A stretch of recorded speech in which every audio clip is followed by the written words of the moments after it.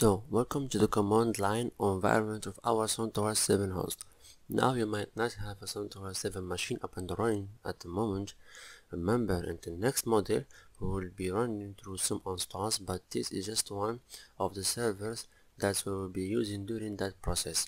It doesn't really matter whether you have it or not, but we can show the install from a local server as well as an internet-based server. But just to show you some of things that you are going to be learning as we run through, some of them are going to be really simple, such as reading from files.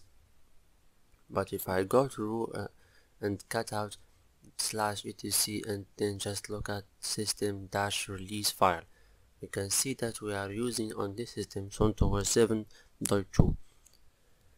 Cut is just a way of displaying the contents of files, especially useful. The file like this is really short. This is just one line. Just to show what we mean, I know that it's one line. I think even I'm not very good at math, even I can work out that it's just one line. But look at this, some of the shortcuts that we are going to use at the command line. If I go word count -L, I'm just going to use the last argument. So we're going to expand then those two characters into /etc/system-release, my last argument. So we can see it shows me the expanded command directly underneath what I had typed, and then shows me, look, we have got one line, as if I couldn't count that myself. We have some great tools as well, really simple stuff like date. Okay, it's give me the date and the time, but look at this. If I go through and put it date and minus date, and we will go through and add in, we will say, let's say 96 days. What the day going to be in 96 days times? Well, look at this, March 15. If anybody didn't know, March 15 is my birthday, and I don't mind birthday presents taken early or on the day. You decide when you would like to give it to me, but make sure you give me something. Thank you very much. I'm just kidding. We can also go through and say, look, 96 days ago, or 96 hours ago, or 96 months ago. So we can get this date adjustment really easy and really quickly at the command line. We can also do things like this, just get our calendar. So this is December calendar. If you want to see in a 3-month format, let's just do a calendar -3. So we are seeing November, December and January. So we see a little bit of context around the current month. We can also pull up a calendar from particular date and time. Let's just do March 1995. So there we have it, and there no having to page back all the way through your calendar to find March and 1995. We have it here, there on the screen right in front of you. We can also use some of our scripting environment, even if we don't want to get into scripting directly. If I just run Python, this then gives me a Python shell, and then I can do far more complex mathematical calculations. As a system administrator, you might want to work out how many hosts you can have on network. Let's do a simple class C network.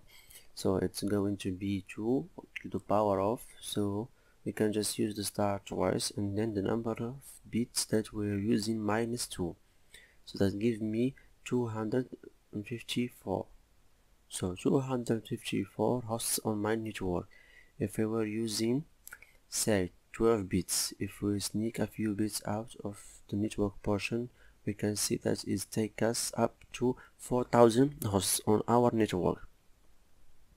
So some of our more complex system admin maths, well, for those of us who can't work it out inside of our little mind, we can work it out in the Python shell here. To leave this, we are just going to use Control and D. D for delta. If I want to clear the screen, I can use the word clear, but also I can use hold the control key down and L for Lima. We can then clear our screen very easily without too much typing. So the command line is really designed to work well for you. If I do something like TTY, well, then show me the terminal that I have connected to. Now I'm remoting into the system via secure shell SSH, so I am in pseudo terminal. That this at the pseudo terminal device that I have connected to. That's actually a file in the file system. If I want a long listing of this, so ls-l, I will laboriously type it out because this is what the shell is all about, isn't it? Laborious typing, but why would I want to do that? I am going to do ls-l and I am going to use the dollar, open up my round bracket and type tty, close my bracket. So we evaluate the tty command that gives me the path through the device, and then we do that ls-l on it. Let's clear that. Look how good the control L is. It leaves the current line in place, just moves it up, hit the enter key, and there we have it, the long listing of this div file within our file system. And of course, as we go through, we are going to learn what all these fields mean, but at the moment we can see we have got the right permission set right in the middle. That means that the group can write, which actually then interrupt us, so everyone on the system can pester me sending messages to my console. If I go messaging no, that's a really simple way to mess around with the permissions of my terminal. Let's look at this again. We can see that write permission has disappeared. Let's turn messaging back on. Go back and take a look at this. There we go. We got the write permission back. Again, we are going to see how all this works and actually goes together. But we can see how we can make the command line really useful and usable so long as we know some of the basics. And this is what you guys are going to learn during this course. Now, before we get too excited, let's jump back to the slide.